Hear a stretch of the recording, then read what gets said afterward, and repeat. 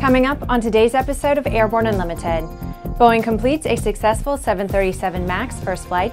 PS Engineering introduces the cocktail party effect to the cockpit. New York City may be dropping the hammer on helicopter tours.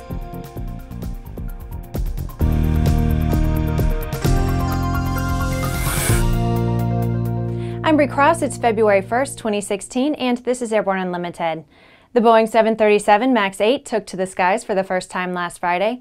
Boeing said the 737 MAX program achieved the milestone on schedule, which begins a comprehensive flight test program leading to certification and delivery.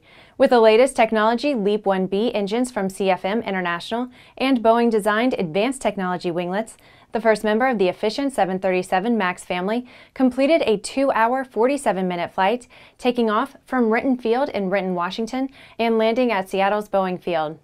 During the flight, the aircraft reached a maximum altitude of 25,000 feet and an airspeed of 250 knots, which is typical of a first flight sequence. With the other 3 members of the 737 MAX 8 flight test fleet currently in different stages of final assembly, the 737 MAX remains on track for first delivery to Southwest Airlines in the third quarter of 2017. The Boeing 737 MAX family has 3,072 orders from 62 customers worldwide. There was a time in aviation when an audio selector panel simply selected which audio input you desired to hear. Now that's all changing, as PS Engineering has announced their new PMA 8000 BTI audio selector panel, which includes a spatial technology feature they call IntelliAudio. When activated, the IntelliAudio application places the COM1 audio source sound at the relative 10 o'clock position and COM2 audio source sound at 2 o'clock relative position to the flight crew.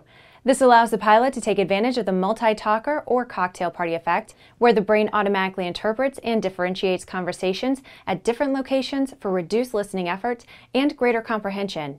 Company founder and CEO Mark Schoer said, quote, "When we introduced IntelliAudio 2 years ago, we were amazed at the reaction from the pilots when they heard IntelliAudio for the first time." The PMA 8000 BTI is a plug-and-play replacement for the popular PMA 8000 series audio panels as well as the Garmin GMA 340. Full-rate deliveries will start in early February through authorized PS Engineering dealers. After the break, helicopter noise leads to possible New York City Council action. Concorde's recombinant gas RG series sealed battery technology produces a high-performance battery with the advantages of being pre-tested and fully charged at the factory. Find out more about Concorde's entire line of batteries at www.concordebattery.com. Concorde, the heart of your aircraft. There's a difference between charting a steady course and pushing for the ceiling. And for nearly a century, Hartzell Propeller has been defining that difference. It's in our passion for engineering and research and our dedication to testing the limits of performance. We are built on honor. We are Hartzell Propeller. Welcome back. If you would like to be a supporter of Airborne Unlimited, send an email to jim@aero-news.net.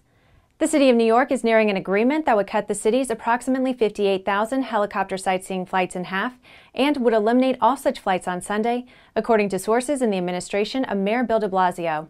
The New York Post reports the move is in response to residents' complaints about noise that prompted the City Council to propose legislation to ban all tourist flights.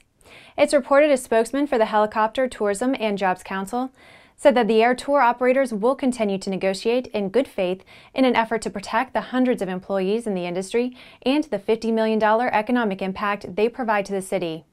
The advocate for the helicopter tour industry also pointed out that of the 20 million calls made to the city's complaint hotline last year, only 1,500 were about helicopter noise, and just 298 of those specifically mentioned tour helicopters.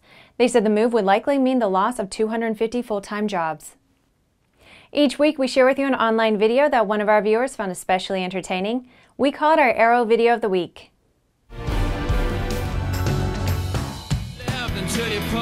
Final liftoff. In this video, we watch a heart-stopping attempted landing by a British Aerospace 146 Cityjet airliner at Cork Airport in Ireland. The severe crosswind forced the pilot's good decision to reject the landing. Search Cityjet abort landing on YouTube.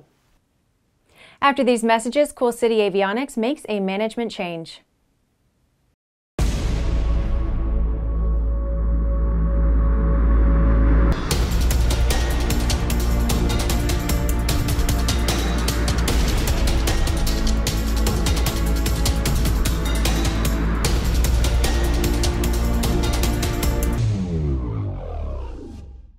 Redbird Flight Simulations is dedicated to revolutionizing flight training by designing, manufacturing, and delivering affordable and innovative flight training technologies. Each Redbird device is designed to enhance the training experience for pilots of all levels, from student to ATP.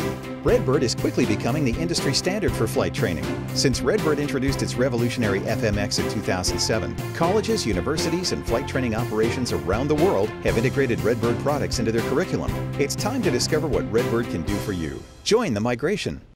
Sandia introduces the new SAI 340 Quattro TSO'd airspeed, attitude, altitude, and slip. With integral backup battery, safety never looked so good. See it now at www.sandia.aero. Welcome back. With so much news coming out of the aviation industry, we're summarizing some other interesting stories in a brief segment we call Around the Patch.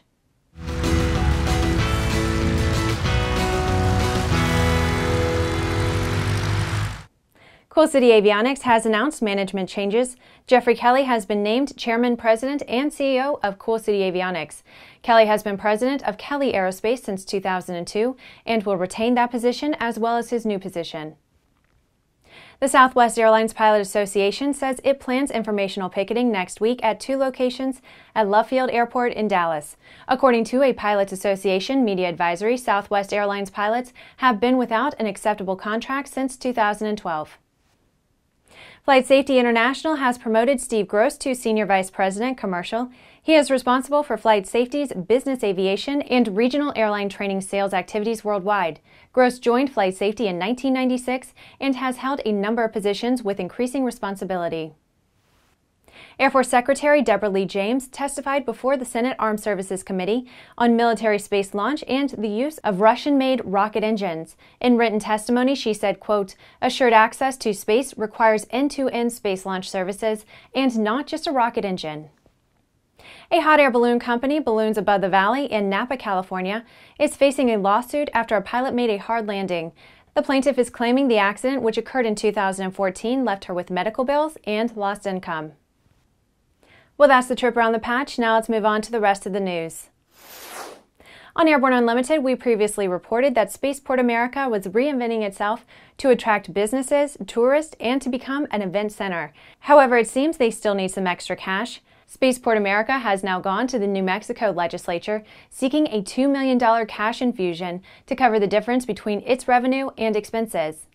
But the state's lawmakers may not be in a position to grant the request because New Mexico depends on a prosperous oil business and the low oil prices are resulting in a tax income shortfall.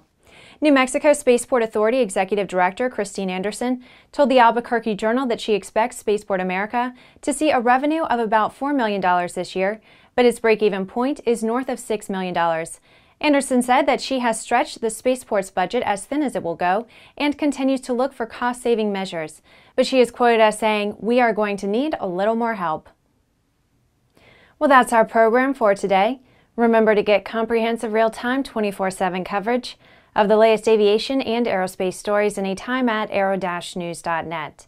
Remember that Airborne Unlimited is streamed daily Monday through Friday with additional breaking news bulletins for important stories that fall outside of our normal deadlines. Please join us and a growing roster of over 100 outstanding industry associations and organizations every weekday for the best in aviation and aerospace news from the staff of the Aero-News Network, the aviation world's most comprehensive news and information resource.